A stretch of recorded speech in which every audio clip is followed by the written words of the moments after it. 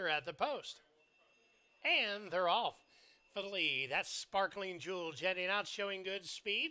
Ray's Pina Colada joins right along the inside, and Ray's Pina Colada takes a head over on the outside. Sparkling Jewel comfortably placed in second. Right behind is Soft Talk, and Soft Talk is under a hammerlock.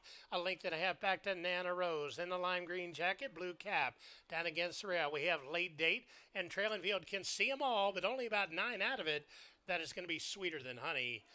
Opening quarters, they make their way down the back stretch and grabbing the lead and moving around a bit. That is Soft Talk, and Soft Talk jetted right up the rail and quickly opens up by 4, make it 5. Soft Talk is making easy work of this group. Sparkling Jewels coming back for more right against the rail as they almost reach the quarter pole. Soft Talk has the lead, but getting closer. Sparkling Jewel means business as they reach the quarter pole. It's Soft Talk against the rail to the outside. Here comes Sparkling Jewel. One final try. Soft Talk with the lead by a half a length, but Sparkling Jewel and Gonzalez on the outside now goes by under her right-handed stick. It's Sparkling Jewel grabbing the lead. Sparkling Jewel's a half length to the good, deep inside the final 16th pole. Sparkling Jewel's a winner in today's third. Running second, Soft Talk, rounding out the try, Late Date.